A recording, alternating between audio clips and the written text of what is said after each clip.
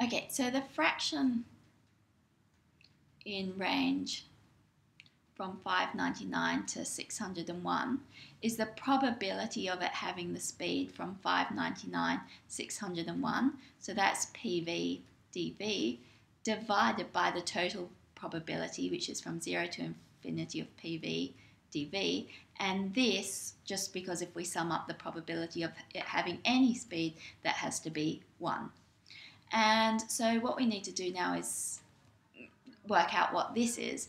Now, because this is a very small range, so remember we've got a graph something like this, and we're just doing a very small bit here, we can just do that this integral is approximately equal to delta v, so the dv, the range of speeds, that's this width here, times the average height, which is the height it would have at 600 meters per second. So this is just equal to pv. And so we just need to work out what this is. So this is equal to, well, delta v, the width of that is 2, 601 minus 599 is 2, times pv. And pv, we were told, was equal to 4 pi times m over 2 pi rt to the 3 on 2, v squared times e to the minus mv squared onto rt. And so let's just work out what these things are.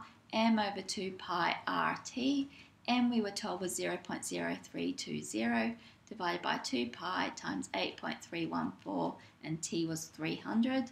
So solving this one, we end up with 2.0419 times 10 to the minus 6.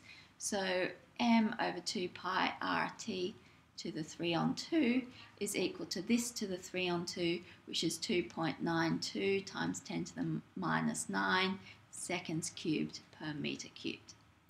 And then let's work out what this term is. So mv squared over 2rt, that is equal to 0.0320 times 600 squared over 2 times 8.314 times t, which is 300, so that is equal to 2.31, solving it on the calculator. So now we can just substitute everything back into this equation. So it is equal to 2 times 4 pi times this thing, which is the 2.92, times 10 to the minus 9 times v squared, which is 600 squared, times e to the minus 2.31. And solving that on the calculator, we get 2.66 times 10 to the minus 3, which is equal to 0.266%.